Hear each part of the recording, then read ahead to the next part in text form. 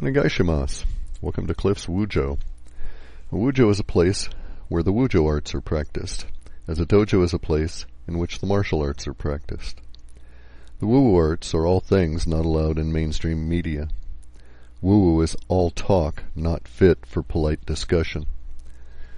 Woo-woo is the other half of what makes us human. Good morning. Today is March 31. It's 8:07 a.m. Pacific Coast Time.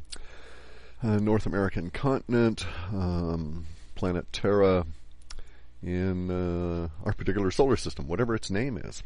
And that's an interesting thing to start thinking about, because if our solar system has a name, it means it's been referenced from outside. This may actually be carved, the solar system name. There appears to be a labeling system that's carved into several petroglyphs. They're both in Australia, found in Australia that I'm aware of, and in the Micronesian islands. And some of the all of the petroglyphs that I'm referring to have a central core to them, in which there is a symbolic representation of the sun with the little familiar circle with the center point in it, and the radiating solar arm, so to speak. And then there is a symbol, clearly an alphabetic symbol that's attached to the petroglyph, referencing the solar mass. This is interesting because where it was seen in Australia, I don't know if it's even still available anymore, was on the southern coast in a very desolate area. I'm not very familiar with Australia. I know about Ayers Rock and, the kind of stuff that someone might see on TV here in North America. I'm much more familiar with Polynesia and having read about the islands and so forth. But the descriptor area for the Australian part was that the petroglyph was in a cave in which there were a number of, let's just say, out-of-place artifacts that shouldn't have been there, Egyptian and so on. Anyway, so the day starts out. I get up, I get tea, I sit down, start looking at things. I get an email about this particular story that Alex Jones has got out about a movie produced by a bunch of people, directed by Cameron, I guess, and the name of the movie is Prometheus. And the subject of the movie is a prequel to the series of movies called Aliens. Very scary show. I don't like horror movies because of the effect it has on you later on when you have to process all this crud out, and your mind is not able to determine what is real and what is not. That's in the bardo. In any event, so I go and I watch Alex Jones have a very peculiar rant. Now, Alex Jones has to, in my opinion, has to be given proper credit for his approach to the Bohemian Grove and the really nice way he did it, using the cure and maintenance of the Wayward Mariner approach in case he was caught trespassing. So anyway, so he gets proper respect for that. I dislike him for his Israel shall do no evil attitude, and I dislike him for the fact that he yells at me all the time when I watch his videos. He does not have a nice, calm, moderate voice. Now, I appreciate that he's getting whipped up and that he's emotionally involved in the stories and so on. So I'm not really giving him a hard time about that. It's just that I have very sensitive hearing, and so he's can be a little bit hard to take. In any event, though, so here he is. He's giving this description of the Prometheus movie. You can go and see it on InfoWars. It's really worth watching his description because it is not a typical Alex Jones rant. I find that very unusual. This is almost reverential in terms of how he's presenting the information. The information that he is presenting is about a movie called Prometheus. Now, the mythical story of Prometheus is one of the demigods who brings fire down to humans because he has compassion. He suffers from the compassion disease, plus he's pissed at the other gods. And so he brings fire down to us and gives us fire. Basically brings us technology. That's the theme within the movie Prometheus. But there's another archetype and a hidden subtext there that even Alex Jones is not discussing. And that's what we're going to go into here today. So it will make sense to you what I'm about to discuss if you go and listen to the Alex Jones rant. You may want to stop here, go listen to Alex Jones, and then come back. In any event, though, so Prometheus, in the mythical sense, is punished by the gods for his crime of giving us technology which makes us equal to them. That was the crime, right? Was helping us break out of servitude. So it wasn't that, you went down and assaulted a sheep or something, It was that, you went on down and told these slaves how to be equal to the people that are enslaving them. And this is not a good thing, and so you turned on us because of your compassion. And the gods, of course, have no compassion, which you'll note if you read the Bible. And they... especially all that Old Testament crud. But the gods, so they chain Prometheus, poor bastard, to a rock and have these birds come and eat his guts out every day. And in the night he's regrown through agony of the flesh regrowing, and then in the morning they come and tear his guts out again. And this goes on and on and on forever, is the punishment. Now, the interesting part about this, though, is the deeper archetypes that go all the way back, because Prometheus... And I'll give away the ultimate story here later on. Prometheus is an archetype for the return, and it's also an archetype for the jackal. Now, the word the jackal will make a lot more sense when you go and start looking into the work of Shannon Dorey. Or Dorey, let me check here. Shannon, where are you there? Anyway, what you're going to want to do is you're going to want to go, after listening to Alex Jones and the rest of this, you're going to want to go and look up a tribe called the Dogan and a myth about a people called the Nummo, N-U-M-M-O. The best possible source for this is a book that was written about conversations. I think the actual title is Conversations with, and then the guy's name is Otomele. O-T-T-O-M-E-L-E. M-E-L-E, yes. Otomele, Conversations with Otomele. And the woman who has the written a new version, that book was from a study in Africa that was done in the 1930s before World War II, Conversations with Otomele. And Shannon Dorey, D-O-R-E-Y, S-H-A-N-N-O-N is her name, has written a book about the Nummo and the Dogan and made the myth much more accessible to modern English readers. The Conversations with Otomele is in English, but it was from a Frenchman who was doing archaeological and anthropological research at the time in Mali, and he came across the tribe of the Dogan and this myth of the Nummo. Now, what's really cool about the Dogan is that in spite of pressures from the Islamists to convert to Islam or die, they chose to keep their tradition alive and not convert to Islam, and they moved. And so they moved clear across Africa to get away from the pressures that were attempting to get them to shed their particular ritual history. The reason their ritual history was important to all of us, let alone them, is that it is the most complete encapsulation that we have today of the actual story of the creation of humanity and what occurred. And Otomele tells all of this to this Frenchman because Otomele, a blind fellow, knows he's dying. He's the last of their shaman, and he knows that the world has changed and it is now time to get the word of the Nummo out and explain what had occurred and where we're all at and why all this is going on. The reason that I'm bringing this up is because apparently, according to Alex Jones's description, the movie Prometheus is a very, very, very dark telling of the Nummo story. So my approach is to say the Nummo are not as dark as being shown in the movie.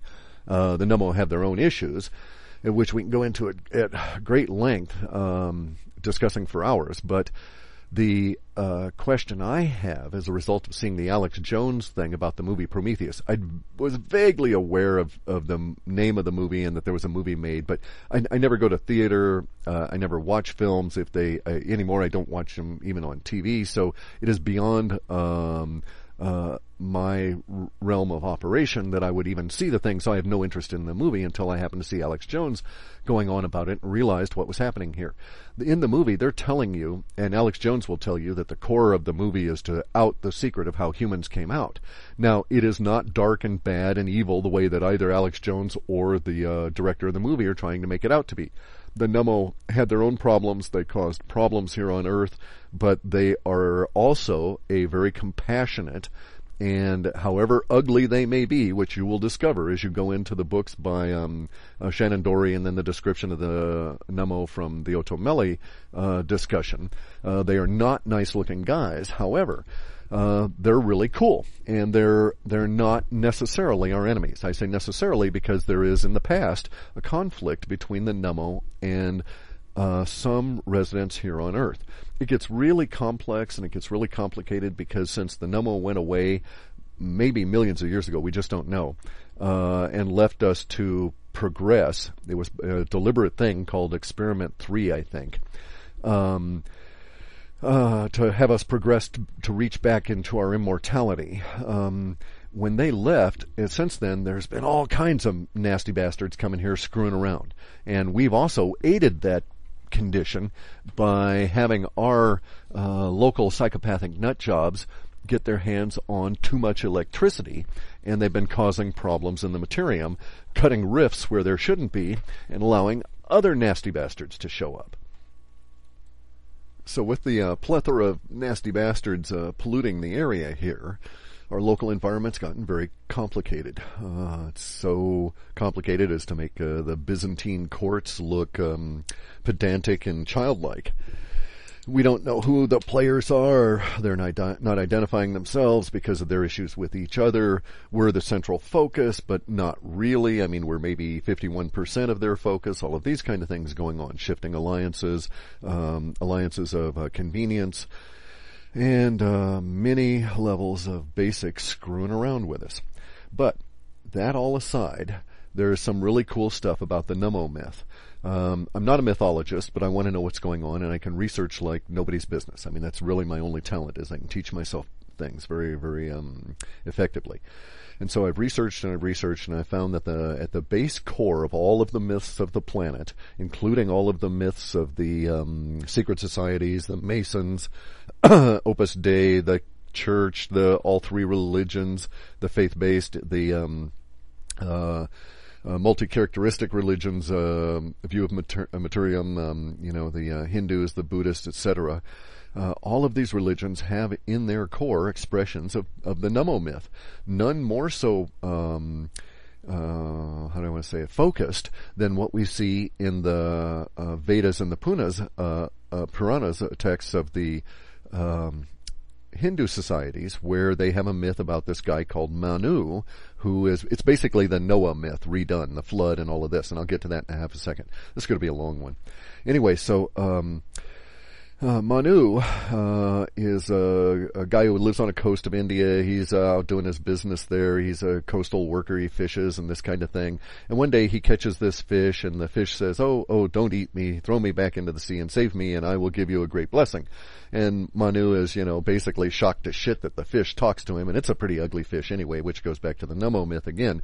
And so he says, okay, no way I'm eating you, and he pitches the fish back into the sea. And the fish turns around and talks to him and says, okay, here's what you do, dude.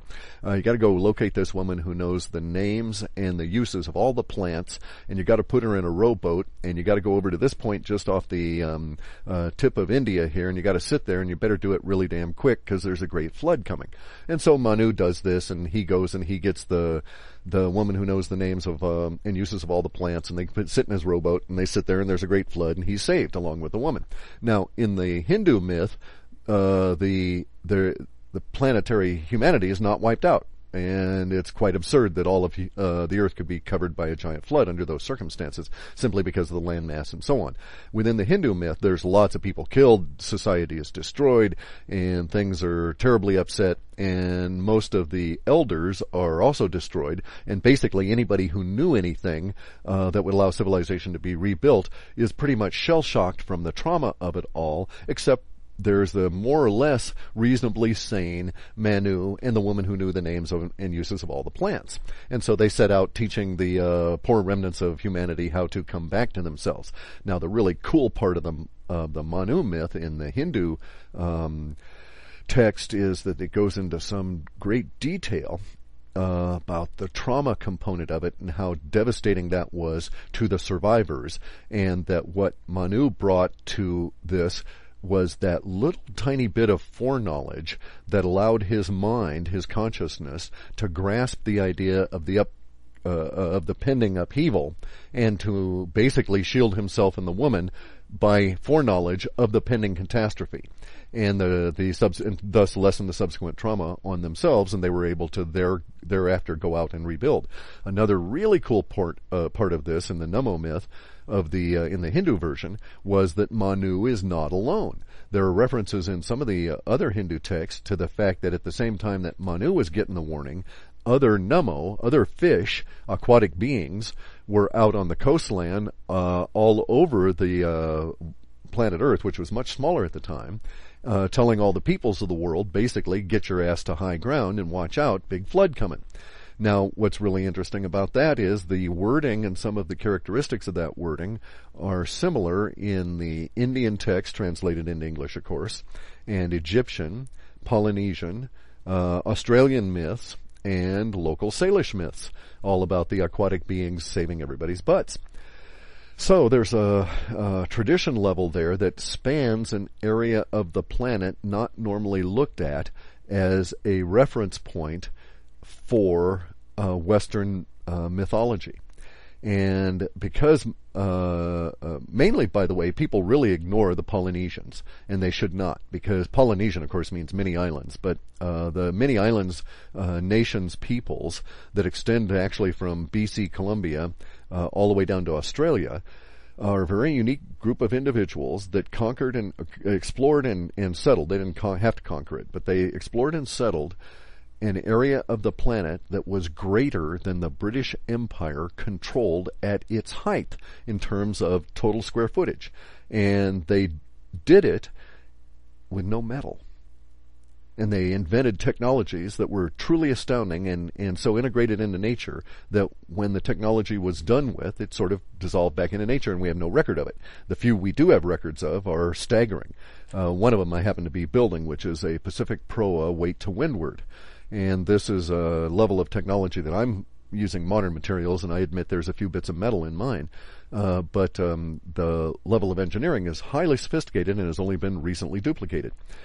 So these myths that extend throughout the Polynesian area validate the myth level detail that's within the Hindu myth of the Nummo, which goes to support the Dogons myths of the Nummo. Now, bear in mind that Dogan tribe used to be, even though they're on the western side of Africa now, they used to be on the eastern side of Africa.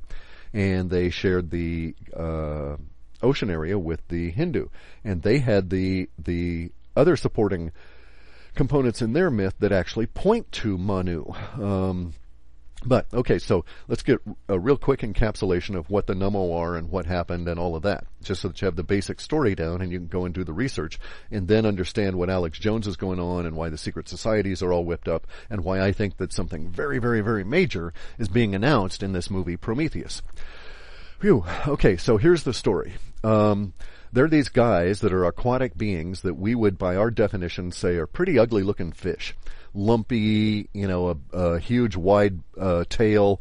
They got a pretty ugly face, but they got hands. They got arms with little fingery kind of things on the front of them, and they sort of have little proto feet off of the back of their tails. But they've got really big brains, and they're very sophisticated, and they know how to work metals and other materials within aquatic and any other kind of environment. Plus, they're really old. Plus, they're immortal, and so that's really cool. But the Nummos had a problem. They lived in Sirius, which is the real tie here, because the Dogan tribe knew about the details of the Sirius star system that we are only still discovering, and they know details that we have yet to discover, and they knew them before we even had any real understanding of our local near space, let alone any far reaches of space. The Dogan people knew this information potentially thousands, tens of thousands, hundreds of thousands of years ago. And they also knew things about genetics that we didn't even have a description of DNA, and they knew all about it. It was all encoded into their rituals and their mythology. Further, they also know about a technology that we don't know, but although maybe our military knows, and we'll just call it the LC, or liquid copper technology, LCT. Anyway, that was how the Nummo moved around, was this stuff called liquid copper. Anyway, so the Nummo live in Sirius, and they got themselves a really nice water planet. They've got everything going for them. It's really cool, but they've got issues with their star system, and they have no pie. So it's awful hard to bake underwater. And so they decided they just had to get the hell out of there, and they spotted our planet, our solar system, and they knew that they could come on over here and fix things up and make it really cool for themselves. And so they did that. They trucked on over here. And they settled in on Earth and what used to be the fifth planet. And we can give it a name. It doesn't matter. We can call it Bob. So it was the planet Bob. Anyway, they settled in there and they started terraforming Earth. And their myth from that point on, it gets really simple. They said that they came here and found some life forms. They took the DNA of that life form and blended it in with their own DNA to create a much more advanced life form, because it was their intention to have that life form express their form of immortality. And so they needed to have their DNA in there, which knows how to do this. And so we actually have within us DNA from the Nummo way in the base of our stuff. And that's why we're really, really attractive to these other guys that are coming in from the rifts, the holes. Now let's stop for a second and say that the Nummo don't travel by rifts in time or space. The Nummo are hugely smart. Time is not an issue for them, and they know how to shove their self through the interstellar medium, something that I find just staggering because of the amount of energy that is required to do that, and the effects of doing that are absolutely huge. But see, they don't bother to go through the rifts in time stuff and deal with the issues of the ever-present now and all, the omnipresent consciousness conflicts that occur as a result of that. So they just get in their spaceship, and since they're immortal, it's like, okay, we don't care. It'll take 4 million years, but what the hell? We'll learn something along the way. And so they just go. Then they came here to our solar system, and they started monkeying around, and they created a fairly rich life form base on Earth. And this is what they called Experiment 1. And so then they got a really nice life form base here that could support all kinds of nifty critters and evolution and all this sort of deal. And then they create their Experiment 1. Now, Experiment 1 is actually the word. Every time you hear them talk about the word in Otomele or Shannon Dorey discussing it, they're talking about DNA, because DNA actually is a language, which is really cool for linguists. Anyway, though, Experiment 1 didn't quite work out. Experiment 1 was an attempt to create a being that would be native to our solar system. Now, this is very important because you cannot go and live in another solar system because of what's known in my way of thinking here, because of what I'm terming the ever-present now and the omnipresent consciousness conflict. Basically, you've got to be synced into the complexity of that particular solar system from the get-go, or you can't really survive there for long. And it causes real issues. The further we get away from Earth, for instance, as a terrestrial body, our physical form will have more and more problems unless we deal with these conflicts that are created at this much more esoteric, energetic level. And the Nummo know this, which is why they avoid all that by shoving themselves around through space. You avoid huge amounts of these problems, but nonetheless, it's really going to get you, especially if you're very long-lived. And so the Nummo couldn't really stay here. They had to adapt themselves, adapt part of their life form and their immortality to this local environment. And they did that, and they created Experiment 1. Now, Experiment 1 is created, let's just say was born, okay, all right, let me back up.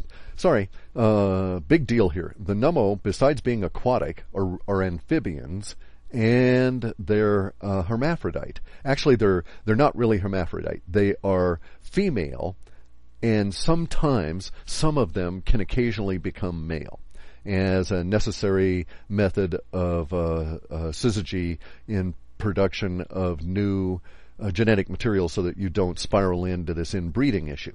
And so at some point in their evolutionary history, some of the Nummo as individuals will transit from female to male in a temporary state for the purposes of reproduction, and then they'll transit back to female. So all of our myths about the female encoding, the female central archetype, the mother goddess, all of this kind of stuff, all go back to the fact that the Nummo in their sexual identity are basically more or less continuously female, except some of them are not. And it varies under the circumstances who's male and all of this kind of stuff.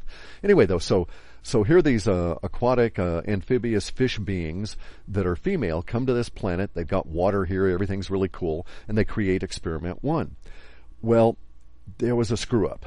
And we don't know the details of the screw-up, but Experiment 1 did not go well. And the being that was created from that, the Nummo called the jackal, in Otomeli's terms. Now, Otomeli, of course, had to characterize it by the beings that they knew within Africa, so they termed it the jackal. If you look at the Nummo myth in the Hindus' framework, the result of the error of Experiment 1 is creates a black cat, okay, the puma, which they didn't even know about. As far as I know, they don't have black cats, jaguars, or pumas, or anything like that in India. I have to check that out. In any event, though, so here we go. This jackal being is created. The idea is that the Nummo will transfer their immortality, which we won't go into, how that process occurs, into this new race of beings, and then the existent Nummo that did all this work, we're going to hightail it out to the Pleiades and start all over there because they found some water worlds there. Anyway, so they're doing this work, and Jackal is born, and he sort of grows up, and they find they got a problem because the Jackal is not female. He is perpetually male. Further, he's mortal. And they discover that he has no immortality and no link to the immortality, no possibility of connecting to the immortality as he does as the fellow is reaching into his early maturity, however long that is. Years doesn't matter. Let's just say that he'd be like 22, 23 years old. And so he basically goes batshit and decides he's just going to get the hell out of there. And he grabs one of the Nummo's liquid copper fueled spaceships and takes off. Only, of course, he's a dumbass, and he can't really control it, and it crashes. It takes up off the planet, swings out there, and comes back and crashes in on Earth. And this is the first of the traumas. There were 3 of them. The first of the trauma was the huge, incredible level of planetary ecological catastrophe that was caused by the Jackal crashing the spaceship into Earth. Now, the Jackal may have done so deliberately. We don't know. He may have just committed suicide in the mental upset of discovering himself not to be immortal like the Nummo. So after the crash, the Nummo pop their heads up out of the ocean and say, basically, oh crap, we got a real problem here. And so they gather up what was known as the cube. And this is a really cool part of it. I mean, this goes to the Ark of the Covenant and the infinite leaves that you find referenced in the books in the Vedas all the time about these infinite leaves of knowledge that can be stored in a space that takes no space and all this other stuff, basically pointing out that all you really need is the information. You don't need the actual stuff about DNA. You just need to know how it's categorized. And you read in Otomele about how they stored all this stuff in this cube that could store as many million rhinos as you want, or as many elephants as you want, or whales, or whatever, because of course it's not actually storing them, it's just storing the information. And so it alludes to an electronic storage media, describes it, and all of this kind of stuff.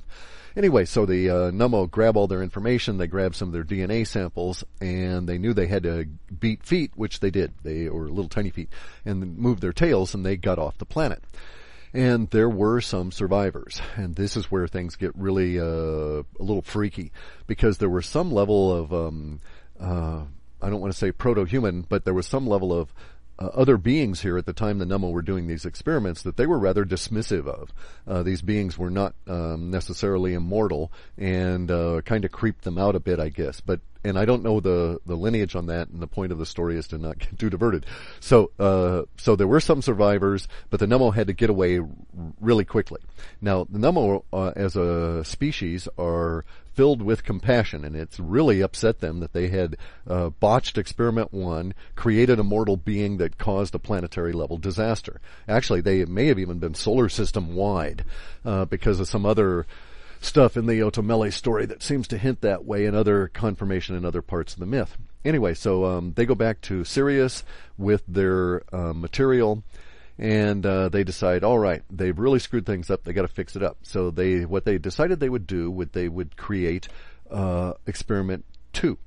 And Experiment 2 was the creation of what is known as the 8 ancestors and the scrubbing. And the scrubbing was when they sent a group back to Earth and they covered the planet with what we can describe as basically some kind of a corrosive foam that, and this is the core of the flood myth again, and it cleaned up the ecological disaster caused by the destruction of the Nummo ship. Again, there were people that survived, or beings that, of some form, life form, that survived the cleansing of the planet by this foam. It was never intended to eradicate everything. Its goal was to get rid of this peculiar form of radiation that was the result of the crash. In the meantime, the Nummo are back on Sirius, and they create the 8 human ancestors. And we'll just describe them that way from right now. They're the 8 ancestors. We'll number them 1 through 8. Nummo had a really interesting plan because they had figured out what went wrong in Experiment 1, and they knew how to correct the immortality issue, and they did so in Experiment 2. And they did so by creating these 8 ancestors that were basically, let's just say, quasi-immortal. Immortal in a way that we wouldn't think of, but nonetheless immortal in their understanding of it. And the Nummo had a plan. They were going to produce a series of beings on Earth from each of these, from the ancestor pairings. And they had specific genetics intended to be crossed. So they wanted to cross ancestor number 1. Now, all these beings are female, mind you, but some of them can be male as is needed. Because they were sort of like the Nummo. They were a changeable female being. I don't want to say hermaphrodite because that really doesn't cover the term, and it gets into the other gender and sexual issues that are just not present with the Nummo. And so here's what the Nummo had intended. They'd had ancestor number 1 was going to mate with ancestor number 8, number 2 with number 7, number 3 with number 6, and number 4 with number 5. And this would produce basically 4 progeny that, as they mated, would create the new immortal human being race. But, damn, there was a screw-up. 2 of the ancestors fell in love. And this was number 1 and 2, so it was out of sequence. Nummo didn't want those genetics to mate. And unfortunately, during the process of these beings falling in love, they mated, and they produced a child. And further gets complicated because both of them were in their male phase at the time that they fell in love, and one of them flipped into female phase in order that they might mate, and they ended up with this child. And the Nummo are horrified, absolutely just freaked, because they know that their experiment number 2 is likely as doomed as experiment number 1, and what the hell went on. They're immortal. This kind of crap shouldn't happen. So they want to abort the child of the ancestor 1 and ancestor 2, these 2 men, one of whom is pregnant. Anyway, so the 8 ancestors are 8 proto-human ancestors, all of whom are carrying a central core of terrestrial DNA that the Nummo do not share, felt an allegiance among themselves to each other that was greater than their allegiance to the Nummo under the circumstances.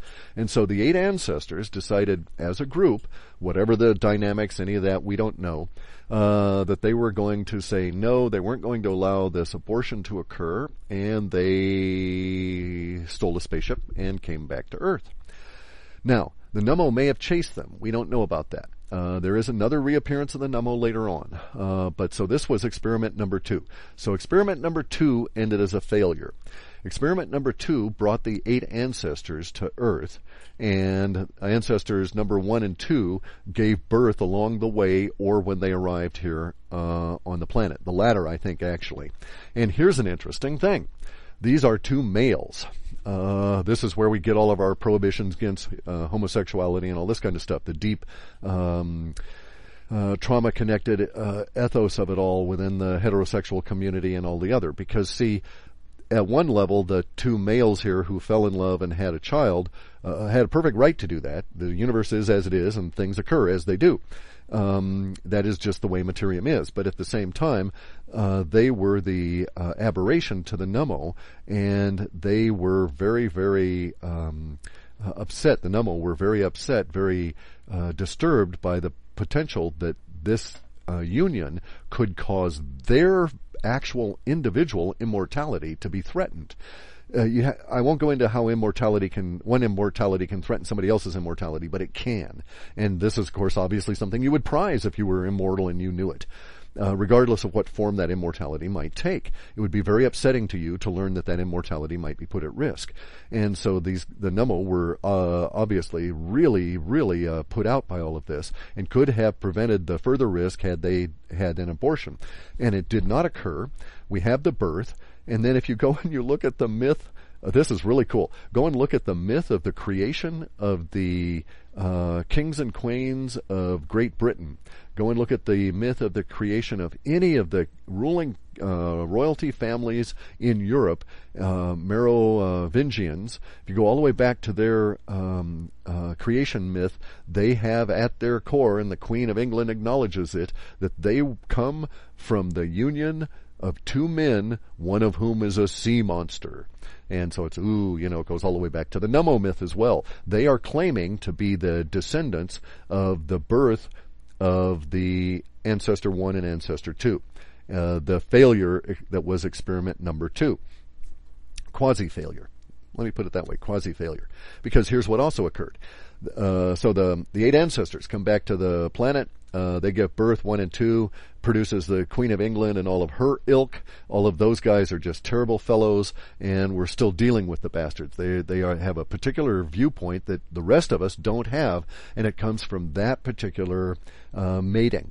Now, after that child was born, the other ancestors went on and created what the Nummo had planned for experiment number 2, was that they appropriately mated and created the multiple races of humans. That's why we have all of the races we do, is because there was this pairing that was going to occur in each of the levels that would create the genetic base from which the experiment number 2, the Nummo's grand experiment that would restore their place in universe, so to speak, because see, they really got thunked on the heads for screwing over the planet and the experiment 1 and destroying the Earth and not getting their stuff together here in terms of when they organized their lab work. Their notes weren't in order, and so they didn't get any street cred for this, and the other beings in the universe that are also immortal are a little ticked at them.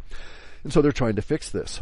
And so, to a certain extent, it was quasi-repaired. Now, there's a lot of history that goes between then and now. But we are basically, all of us that are here today, no matter what race you are, we are the descendants of the original 8 ancestors. And this will be brought out in the movie Prometheus, which brings us back to the space aliens and the whole Prometheus movie, and the ultimate archetype of the return. Now, see, there's a couple of other bits and pieces of the Nummo myth that surface here and there. The Nummo were very upset about their spaceship being stolen, and they came back to our area. They may have come back more than once, but there's evidence that they came back at least once. There's also some evidence that they were driven away when they came back, or left voluntarily because they saw that the remnant of Experiment 2 had some small chance of succeeding. We are that remnant. We are on our way to evolving back towards the level of immortality that the Nummo had originally designed that we should have. This is not immortality as you may understand it. It's something we'll have to discuss in the future. But it is immortality nonetheless. And the Nummo would not put that at risk, and so they may have withdrawn. But at the time that they withdrew, after this basically arriving back here for to either clean us up or start Experiment 3, we don't know what, when they arrived, during that period of time there was a confrontation, but it may not have been between us and the Nummo. It may have been between the descendants of the Experiment 1 and 2, the descendants of the sea monster, the Queen of England and her ilk, and the Nummo, because they actually do represent a threat to the Nummo where we do not. this is why we have this division within the species at this psychic level. This is why we have this division at a trauma-induced level. And this is why the powers that be continually use the trauma and the symbology, etc., to destroy our general mindset so that they can rule us all. And it was all set up way back when. And then, of course, as clean and nice and straightforward as that story is, it is not anywhere near that simple. The level of complexity involved in this will stagger us all as it comes out. And apparently it is. The Prometheus movie, I think, is the first of the powers that be getting real serious about letting this stuff out because it's coming out anyway. You've got all these nasty little researchers like David Icke and his ilk out there poking in the powers that be secrets, and they don't like it because these people, once they find a secret, why they go and they blab it all to everybody else. They can't be kept quiet, and it's caused a real series of issues for the descendants of the inappropriate mating of ancestor 1 and 2, the descendants of the Merovingian line of humanity. Now, are these the Aryans? Are these the crypto-terrestrials, all of that kind of stuff? That's levels of labels and details that I don't think really matter, because what I think is occurring, and this is the point of this whole thing today, is this whole Wujo talk, is that I think that the movie Prometheus is the beginning of a wide meme that we had seen in the data probably 4, maybe 5 years back without any level of understanding of it, and that I've become more understanding of as we've gotten through it these past couple of years. And that meme we've labeled as the archetype of, quotes, the return, end quote. And I think that at this point I have a tentative conclusion. I'm dull-witted and a slow learner, so it takes me a long time to make up my mind. And so I'll be noodling on this and gnawing on it for who knows how long before I actually say, okay, I'm definitively sure that this is the case. But at the moment, I tentatively think that the movies like Prometheus are going to be a huge attempt to demonize the Nummo. Now, that'll be real easy because the Nummo are ugly. They're compassionate. They're really good guys. We know they're really good guys because of some stories within Otomele's rituals, and because of some stories about how they saved us all, and some of the stories that the Salish people have up here about the Nummo. But for instance, the Otomele stories, the Nummo are coming around and see they came back and they talked to humans. They talked to the descendants of Ancestor 1 and Ancestor 8, who are the people that we call Africans, okay, black, dark skin, heavy melanin concentrations. That was the ancestors of 1 and 8. See, they did their duty. The 8 ancestors did their duty after the birth for love issue. And they produced all of us. And we know that this is the case because when the Nummo came back at some point in a peaceful manner and talked to Otomele, they told him all the history. Not him personally, but his ancestors. They told them the whole history. They laid it out for him. And the humans, of course, space aliens arrive. We think they're gods, all of this. Well, look at this. The Nummo are so righteous in their own sense of self that they decried that they were gods. They told the people, we are not gods. We are your creators, but there's a difference. And they also said, they did acts, they reinforced this with acts that you find and casually described throughout all of the myths, and especially in the discussions that Otomele gives about how, for instance, the humans, the Otomeles, or the Nummo, because they are fish, they're aquatic, they spend most of their time in water, they have skin that dries out, they become very uncomfortable in the sun, and they can't walk well. So they have these little, let's just call them air skis, the way we have water skis, okay? And so when they get out into the land area, they can't really walk on it, so they hop on one of these little air skis that scoots around on these little things, the rockets. Well, the exhaust from the air skis in a hot vegetative environment was frequently setting the place on fire and destroying the crops of the people that the Otomele that the Nummo were interacting with, Otomele's ancestors.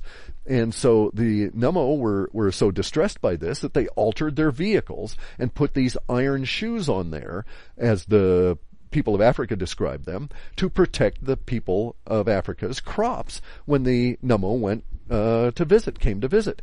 Well, this is a cool thing, you're coming in to visit, you don't want to destroy somebody's garden just because you got a hot foot, so to speak, and so you alter your foot. Well, get this. The humans, still thinking that the Nummo are really godlike beings, they like to emulate the Nummo whenever they can, and we're not very educated, hardly schooled even, and so this is understandable. And the Nummo are shocked to discover that the shaman and the ritualists of all the tribes, whose job it is to, they think, to emulate the Nummo, have taken to wearing big, heavy iron shoes. I mean, we're talking giant, heavy iron shoes, because they didn't have very much metalworking skills. They were quite crude. And so the Nummo are very, very, very distressed. And so the Nummo call a meeting with the humans, all the shamans, and they say, look, guys, we got something really cool here for you. We're going to tell you that it's not necessary. Please don't do this. You know, no cult of personality here. And if you really want to emulate us, if you just figure you got to, please use leather. Don't wear iron. It's not good for your feet. And so that's why we have the leather on the feet, and there's a particular kind of leather, and there's all this ritual crap around it, and not just any leather.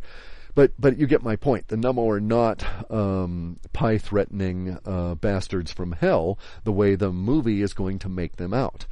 Apparently. I've seen the one Alien movie, and I've seen part of the other, and they don't have a very good opinion of their intent is this fear porn.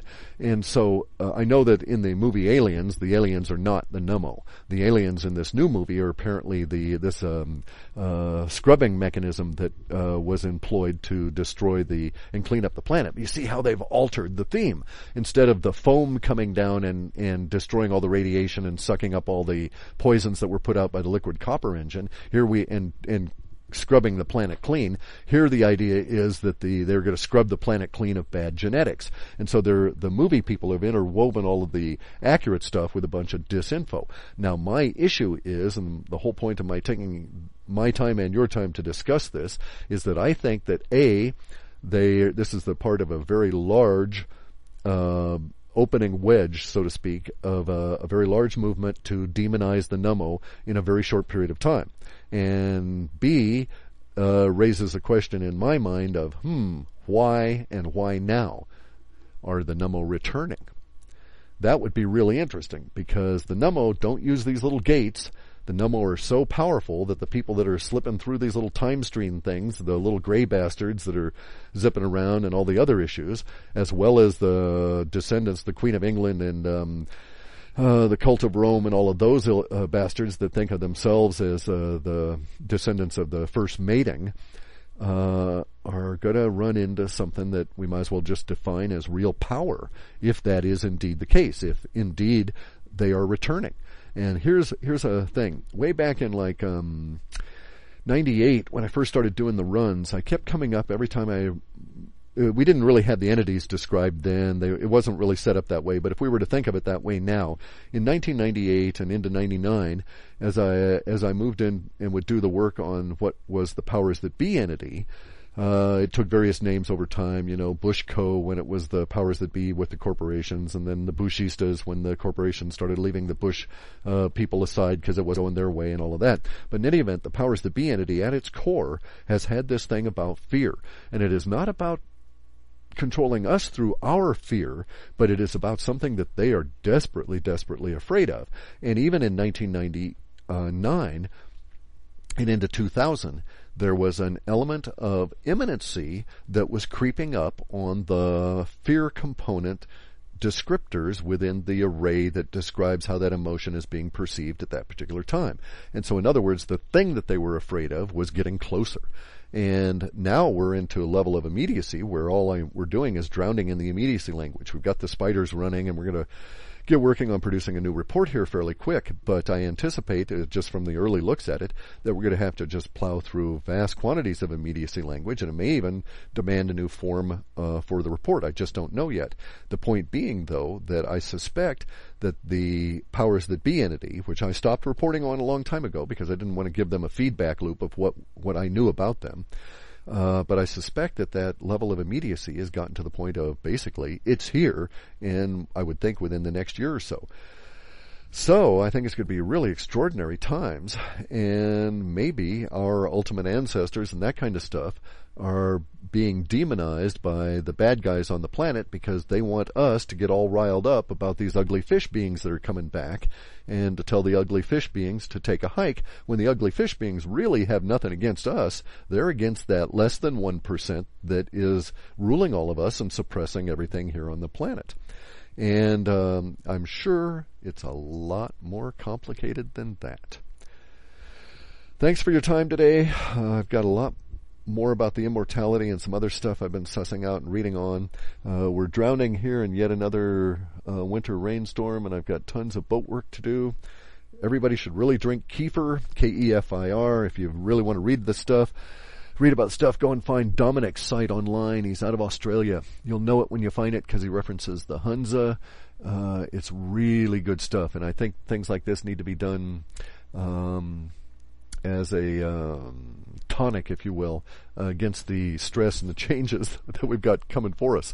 And I do not think that the Prometheus movie is presenting the way it's going to come out. I think it's presenting a projection that the powers that be would really like to have us buy into. So this is going to be a fascinating movie to analyze because of what they've got encoded into it. They're just laying out so much of the stuff, according to what I saw in the Alex Jones little rant. And then also, hey, pay attention to the words that Alex uses here. I'm not saying he's co-opted, but he's been mesmerized, and go look up the meaning of that word. Thank you very much, guys. This is another Wujo, and I hope we have opportunity for many more.